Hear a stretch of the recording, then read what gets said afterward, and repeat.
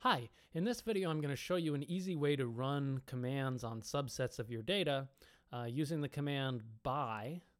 And I'm also in the process, I'm going to show you a couple of other little helper commands which are useful that index your observations and can create new variables. So I've brought in this Wooldridge data set, airfare.dta. I'll show you what's in the data set by doing describe here. You can see it's a data set which contains origins and destinations of airplane routes.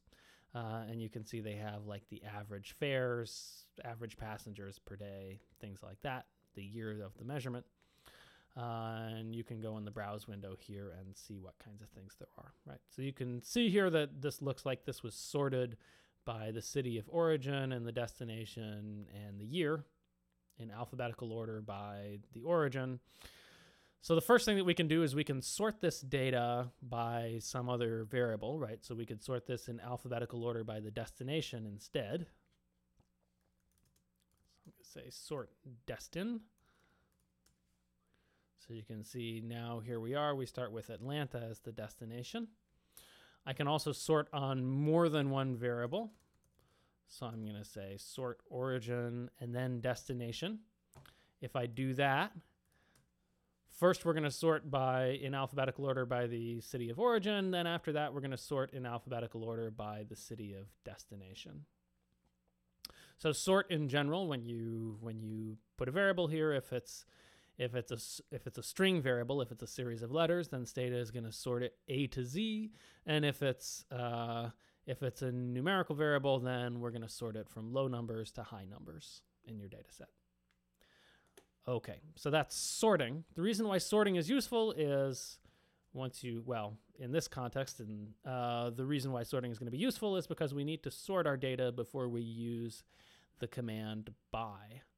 So I'm going to show you what by does is in this particular syntax, by origin destin, what this is saying to Stata is take each value that origin and destination take, each pair of values, right? So we're going to take flights from Chicago to New York City or something. And then treating only flights between Chicago and New York City as the entire data set, run the following command. And the command we're going to run, we'll generate num equal to underscore little n. So we're going to create a new variable called num. Underscore little n is the observation number of an observation within the data set. So the first observation in the data set has underscore little n equal to 1. The 30th observation has this equal to 30, right? So this is just going to count off the observations within each pair of origins and destinations. So I run this command and I'm going to browse and you can see what it created. So we'll have a new variable over here. So you'll see this is origin destination pair of Akron to Atlanta flights. So there are 4 observations here. So when I go over to the far side, we should get this new variable which counts off 1, 2, 3, 4. First observation, second, third, fourth. And you see that is true for these other pairs as well. Looks like there are 4 observations for each pair of origin and destination cities.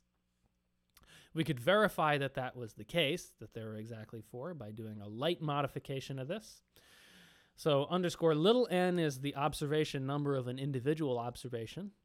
Underscore capital N is the total number of observations in the data set. So here, whoopsies, I've already defined that variable. We'll change it to be called tot for total number of observations. So we have total number of observations equal to big N. So there should be 4 observations in this first city pair.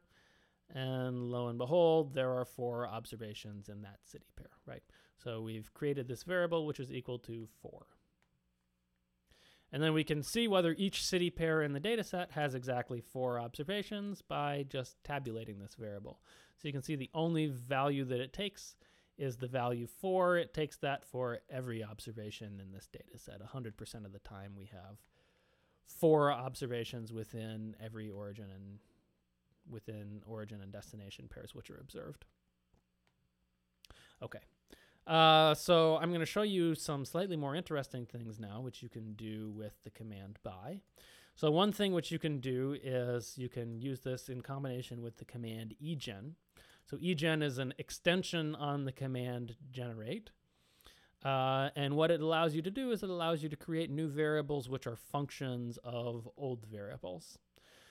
Some of the most basic functions that you can do are means or medians or standard deviations, things like that, of old variables.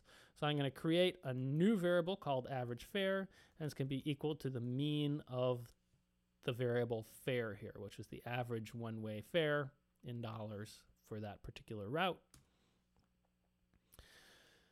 And what we've done then is we've taken the mean of fare only for each observation, only for the set of observations which have the same origin city. So all flights out of Philadelphia, average fare is going to be equal to the average fare for flights leaving from Philadelphia. And if we wanted to see which cities have high fares, then we can, well, first of all, we'll want to browse on, we'll sort on average fare. And then we'll browse and see what cities we have. So the first observations are going to be the ones with the really low average fares. If you look over here, that's flights leaving from Long Beach, California. We have Reno down here. You can scroll through. If we wanted to see the observations first, which had the highest fares, if we wanted to sort the data in the opposite direction, then we can use the command gsort. So to sort the variable in ascending order, you would do it with a plus sign. To sort it in descending order, you can do it with a minus. So when you do gsort minus average fare, now we're going to be ordered with the most expensive origin cities first, and then moving down here. So you can see there's a whole bunch of observations from this origin city here, which happens to be Philadelphia. And then next you have New York City is the next most expensive, etc. Okay, so this is a little messy to read through this data like this.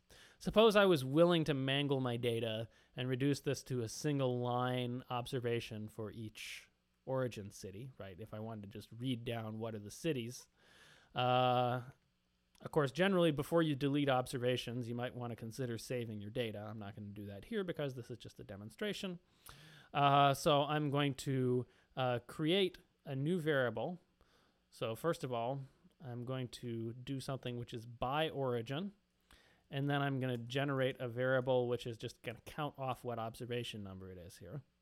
I'm going to get an error message here because my data is not sorted. So the reason why I introduced the sort was because you have to sort your data by whatever variable you want to run by on. So I first need to sort on origin. My data had most recently been sorted on average fare, so I'm going to sort back by origin. And now I'm going to run this command.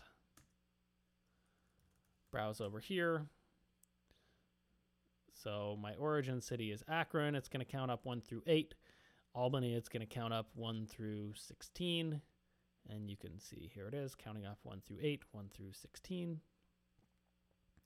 And then to get it down to only a single observation from each origin city, I'm just going to keep only the observations which have count equal to 1, only the first observation from each city. So I'll say keep if count equals 1. So that deletes almost all of my data set. Here we have city of origin, and now I can sort.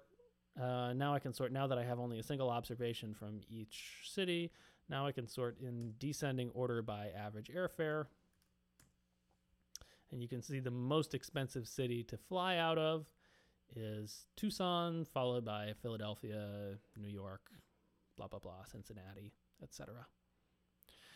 Okay, so this is not actually the most efficient way. If you want to do this particular thing of creating a data set of means, it turns out that there's a slightly shorter cut command which you can use, which is called collapse, which I'm not going to go into here, but you might want to be aware of this.